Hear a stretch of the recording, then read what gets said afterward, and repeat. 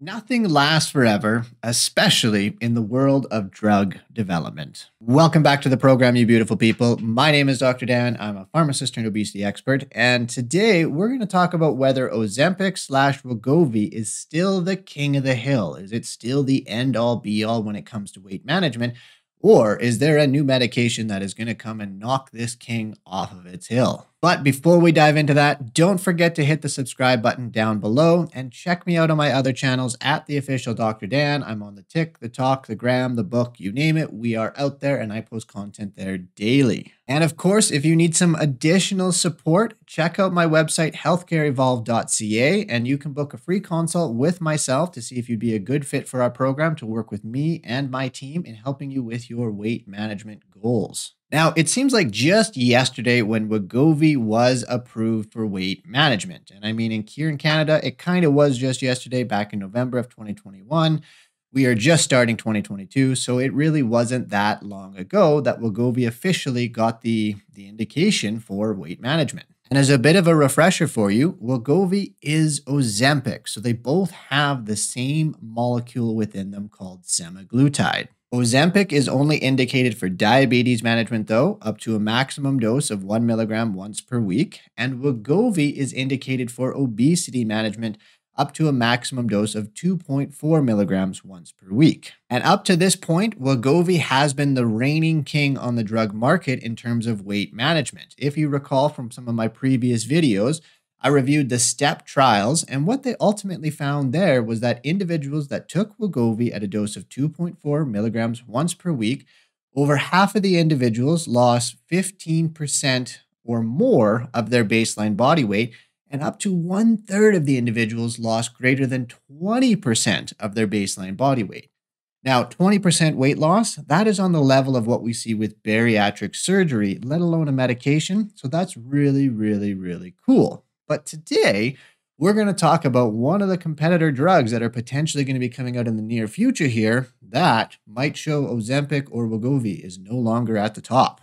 So a new medication from the drug company Eli Lilly called Tirzepatide will likely be getting FDA approval in 2022 for diabetes management. And shortly thereafterwards, I suspect they're going to get the approval for obesity management too. And thus far, in the clinical trials that have been done, Tirzepatide has shown some really impressive results. In fact, today, we're going to review the results from the SURPASS-2 trial. And in the SURPASS-2 trial, what the investigators actually did is they compared Tirzepatide to Ozempic in diabetes management. And of course, they looked at weight loss as an additional outcome. But before we dive into that, what exactly is Tirzepatide? So Tirzepatide really isn't too different from Ozempic in that it is a GLP-1 receptor agonist, so it binds to the GLP-1 receptors within the human body, but it also has another component to it called GIP. And GIP is another hormone that is naturally produced by the human body. And this is called glucose-dependent insulinotropic polypeptide.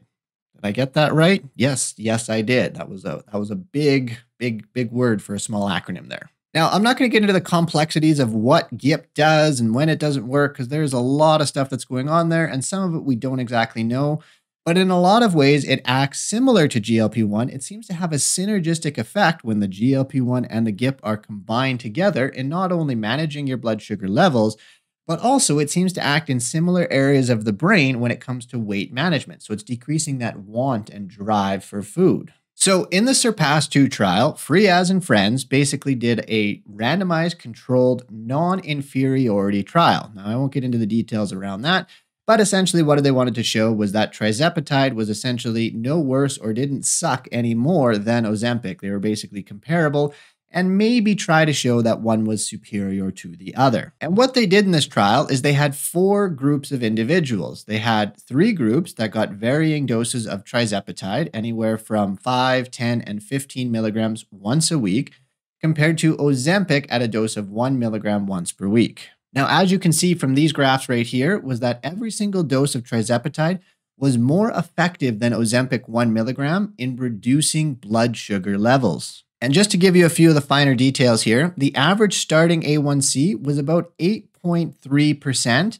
And what Tirzepatide 15 milligrams once per week ultimately did is it brought that A1C down to about 5.8% on average. And Ozempic 1 milligram only brought the A1C down to 6.4% on average. And this was over a 40-week period. And what they also found is that the higher the starting A1C, the greater the drop that they ultimately found. Now, what about weight loss? And as you can see from this graph right here, is that all 3 doses of Tirzepatide blew the Ozempic 1 milligram dose out of the water in terms of weight loss in this trial, with individuals that were taking the Tirzepatide 15 milligrams once per week losing on average about 13.1% of their baseline body weight. I know, that is effing wild.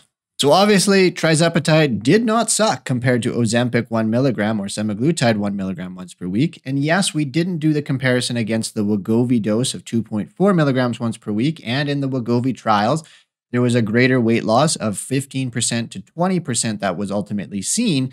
But based on this, if we were to increase the dose of Tirzepatide, if that can be done safely, Tirzepatide is obviously probably going to be more effective than Wegovy in lowering weight even further. So obviously, Tirzepatide at all 3 doses definitely did not suck compared to Ozempic. In fact, it was more effective than Ozempic 1 milligram once per week, not only in blood sugar management, but also in weight loss. Now, Ozempic or semaglutide is only approved for diabetes management up to a maximum dose of 1 milligram once per week. Semaglutide or Wegovy 2.4 milligrams once per week is the dose that we use for obesity management, and that is the dose that we saw that 15% on average reduction in baseline body weight and upwards of 20% of 1/3 of participants from baseline body weight in that group. So the big question is, will Tirzepatide be studied at a higher dose? Can it be used safely at a higher dose? That's really the big question, because if we can use an increased Tirzepatide beyond this 15 milligrams once per week, what we're ultimately likely going to see is that it overall is more effective than even Wegovy at 2.4 milligrams once per week. But in this trial here, they only compared it to the semaglutide Wegovy Ozempic dosing of 1 milligram once per week. And as we speak right now, the weight loss trials are currently underway, so we should likely have this data in the very near future in which it will show whether Tirzepatide is indeed more effective and whether we can safely use it at a higher dose when compared to Wegovy 2.4 milligrams once per week. But the weight loss trials are currently underway, and we should have the data soon to say whether Tirzepatide is indeed more effective and can be safely used at a higher dose compared to Wegovy. Now, a couple things that I do want to note here, and kind of does ring some bells or alarms, if you will, in terms of the safety of this medication, is that a lot more individuals in the Tirzepatide groups did experience more severe or serious adverse events compared to the Ozempic group. As well, almost double the number of individuals on the Tirzepatide 15 milligrams once per week dropped out of the trial due to the drug side effects compared to the Ozempic 1 milligram once per week. So overall, the drug definitely seems to have a greater number of side effects, which ultimately happens when we have a drug that is more potent. So it's going to be a matter of, whether it's going to be safe to increase that dose higher to get more weight loss benefits. That's going to be a real question for the future. So there you have it, folks. Overall, this trial was relatively well done. There was obviously a few flaws, as with any study, but it was a pretty standard randomized controlled non-inferiority trial that really did show some above average results when it came to Tirzepatide. And I would definitely argue that Tirzepatide is going to give Ozempic/Wegovy a pretty good run for its money when it hits the market. And as an FYI, Tirzepatide is probably going to be the first of many medications within this class that are going to be coming to market here in the very near future. So Ozempic and Wegovy's reign overall is probably coming to an end sooner than later. I will, of course, let you know and provide you the details when those trials come out.